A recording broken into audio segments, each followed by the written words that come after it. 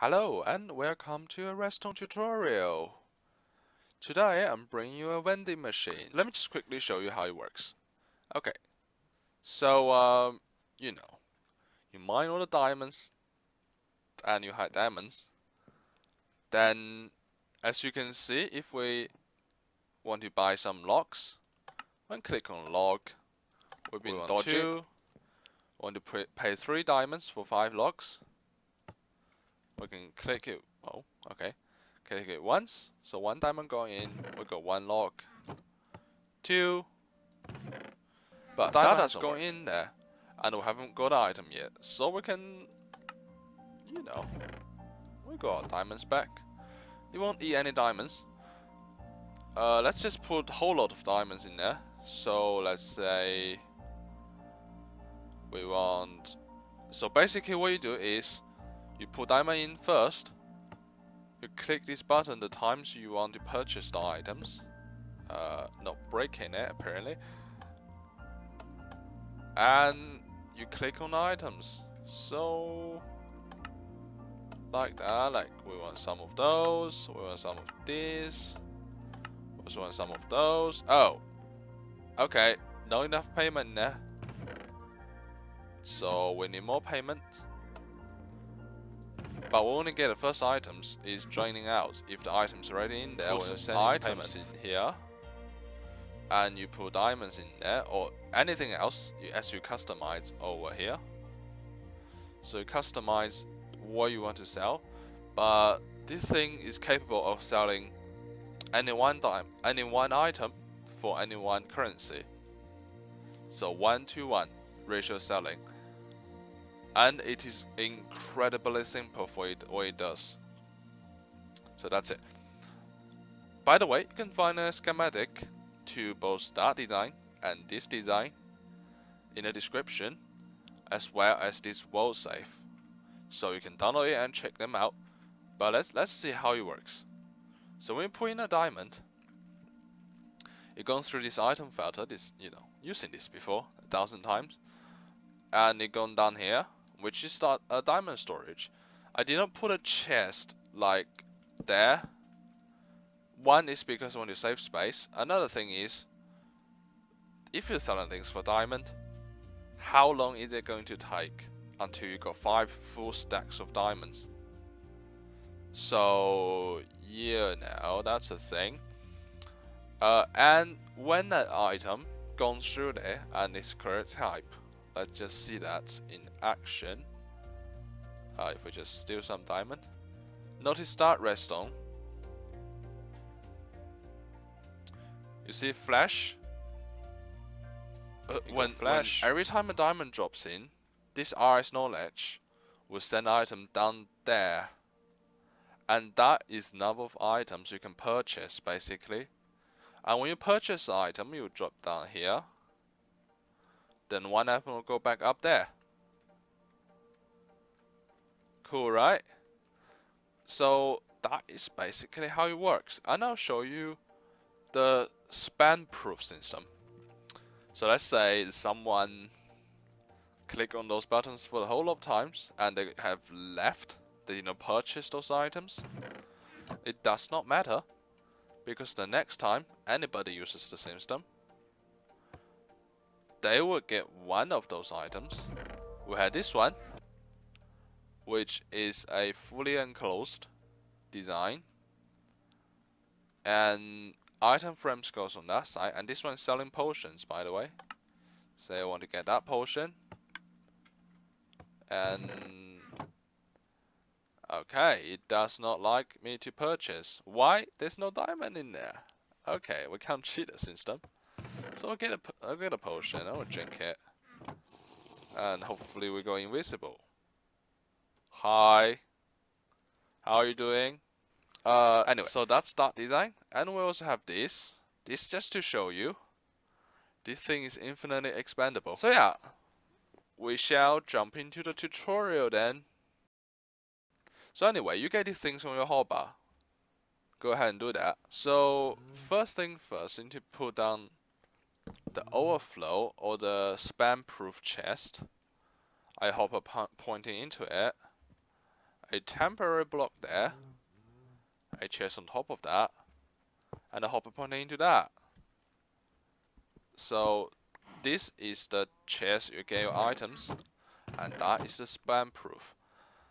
Now, you want to place a temporary block again. 1 dropper, 2 dropper, 3 dropper. You can obviously place as many as you like, but we'll just place 3 for now. So I'll break that one. And now you want to place down a block here, like that, a torch on top, and another block there, and a torch on there. Okay?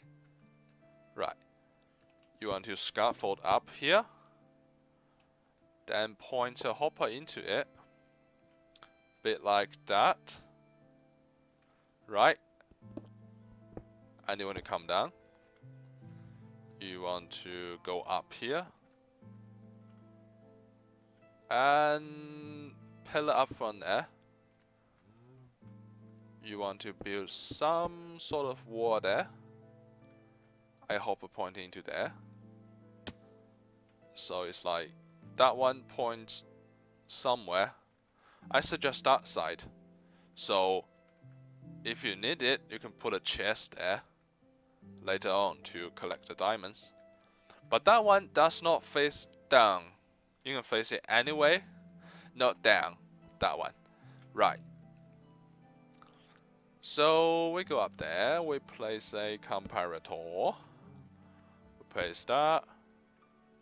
And we'll place that. I'll place that. That. Don't worry, I'll show you. So that's a O. Okay? Got it? Right. A repeater inside that O, pointing that way towards the torch, right? Okay. And then to get up here, 2 pieces of redstone, just following the comparator. Cool. And then to check the design again. So, hang on.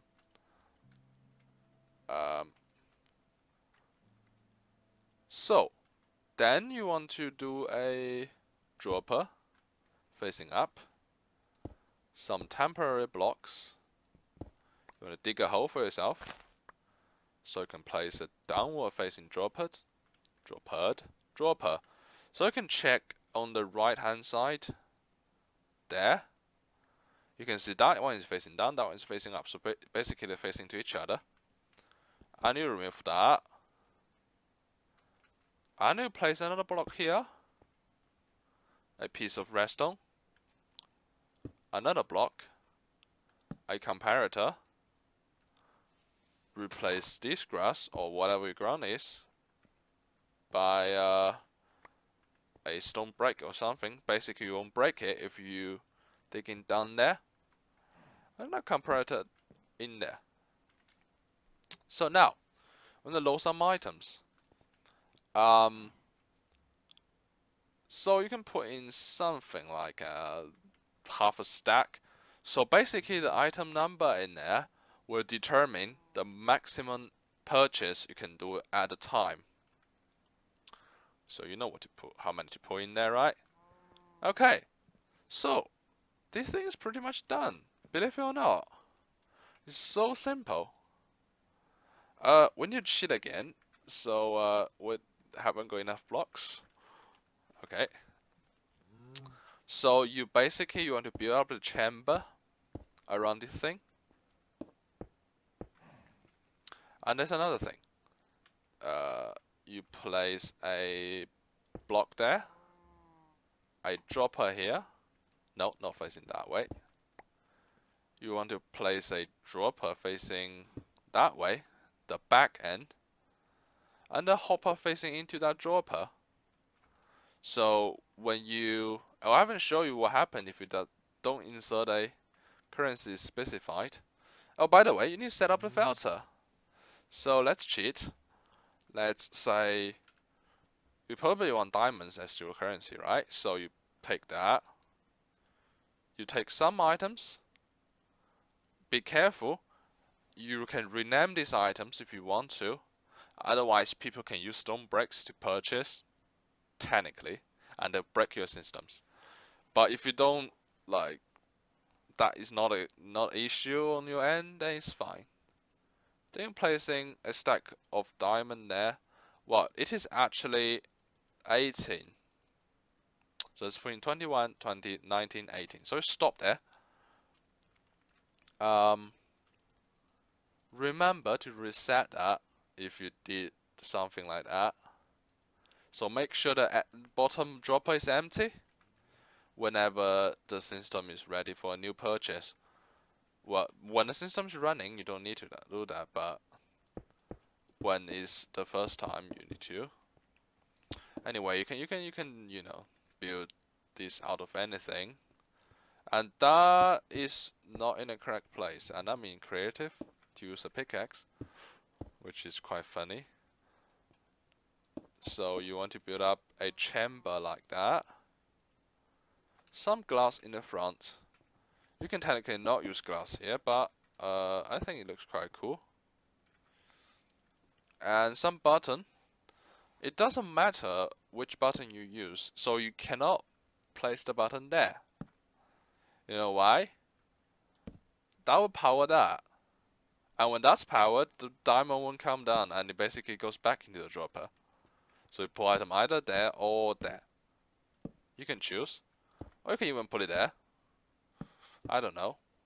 So you cannot put it there, or there, or there, or there, or here. No. So you put it there, or here. Right. And buttons on this side. So that will control the dropper. So let's see, we sell diamond for diamond. So we put in 1 diamond. We click the button, diamond disappear. Click this. And that hopper did not update itself when the power state changes, but it works every time after you just replace that hopper and the chest after the whole build. I don't know what that is about. So anyway, that's the tutorial completed. Hope you have enjoyed the first tutorial on this channel. And if exciting to see more, make sure to leave a comment to let me know. And share this with your friends if they wanted to build the same thing. And leave your complaints or suggestions or things like that down the comment as well. And I would like to thank you very much to watch this video, and I'll see you next time. Bye bye.